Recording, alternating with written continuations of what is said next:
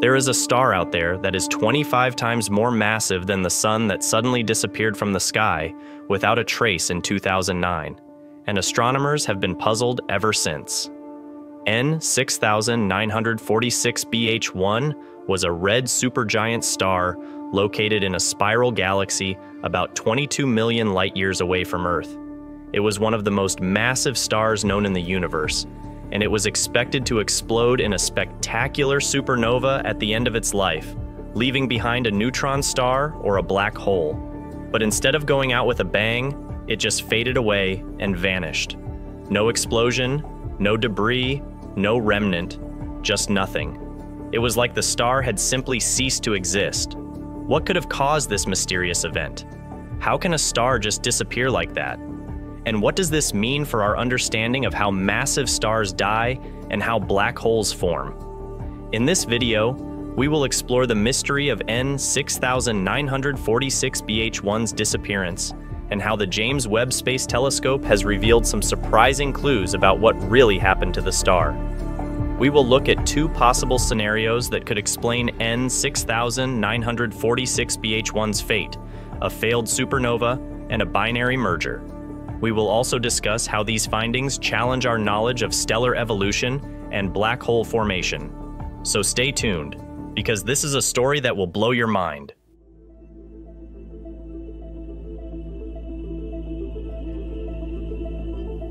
So let's start with the first scenario, that N6946-BH1 was a failed supernova. A failed supernova is a rare event where a massive star collapses into a black hole without producing a bright explosion. This could happen if the star's core is too massive or too hot to ignite the nuclear fusion that powers the supernova. In this case, the star's outer layers would fall into the black hole, leaving no visible trace of the star. This hypothesis was proposed by a team of astronomers who observed this exact star fading away between 2007 and 2009 using the Hubble Space Telescope and the Large Binocular Telescope. They could not detect any sign of the star in optical or near-infrared wavelengths after 2009. They also found no evidence of any shockwave or ejected material that would indicate a supernova. They concluded that this star had likely collapsed into a black hole without exploding. So this was a very intriguing discovery because failed supernovae are very hard to confirm. They are extremely rare and faint, and only a handful of candidates have been identified so far. None of them have been conclusively proven. Moreover, it is possible that some failed supernovae could still produce some faint emission at other wavelengths, such as radio or X-rays, that could be missed by optical telescopes. So how can we be sure that N6946-BH1 was indeed a failed supernova? Is there any way to detect the black hole that it supposedly left behind? And if so, what would it look like? To answer these questions, we need to use a different kind of telescope, one that can see in the mid-infrared range of the electromagnetic spectrum. This is where James Webb Space Telescope comes in.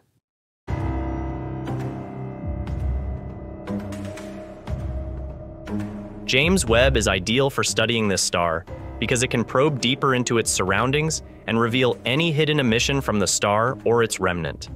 This year, astronomers used Webb to observe N6946-BH1 for the first time since its disappearance. To their surprise, they found a bright infrared source at the location of the star, which was not seen by previous telescopes.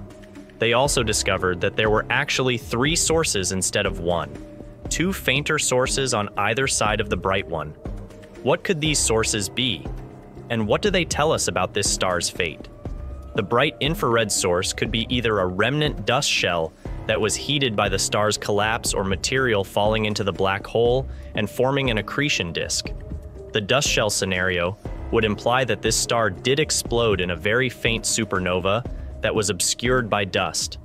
The accretion disk scenario would imply that this star did collapse into a black hole without exploding, but that it still emits some radiation from its surroundings. Both scenarios are consistent with the failed supernova hypothesis, but they have different implications for the properties and the evolution of the black hole. For example, the dust shell scenario would suggest that the black hole is relatively small and isolated, while the accretion disk scenario would suggest that the black hole is relatively large and active. But there is another possibility that could explain the bright infrared source: a binary merger.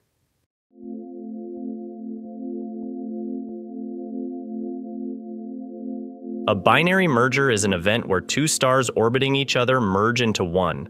This could happen if the stars are very close to each other and lose energy due to gravitational waves or tidal forces.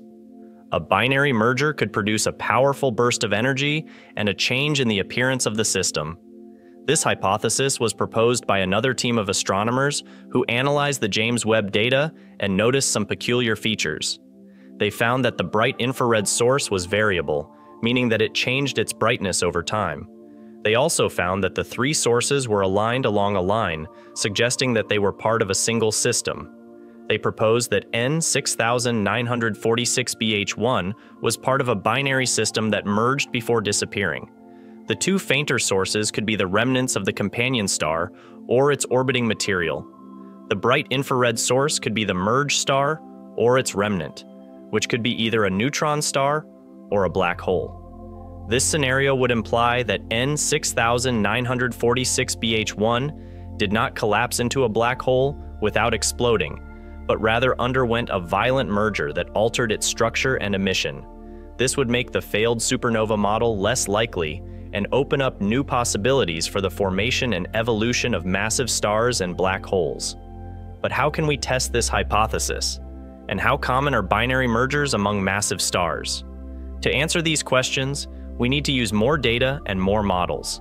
We need to compare the observations from JWST with those from other telescopes that can measure different wavelengths and different properties of the system. We also need to simulate the dynamics and evolution of binary systems, especially when they involve massive stars and black holes. This is not an easy task because binary mergers are also very rare and complex. Only a few candidates have been identified so far, and none of them have been conclusively proven. Moreover, it is difficult to model the physics and chemistry of binary systems, especially when they involve extreme conditions and exotic phenomena. But it is not impossible, and it is definitely worth trying. These kinds of findings challenge our current theories of how massive stars end their lives and how stellar mass black holes form. They also demonstrate the power and potential of James Webb for studying these phenomena in unprecedented detail and clarity. What other mysteries await us in the cosmic graveyard of massive stars?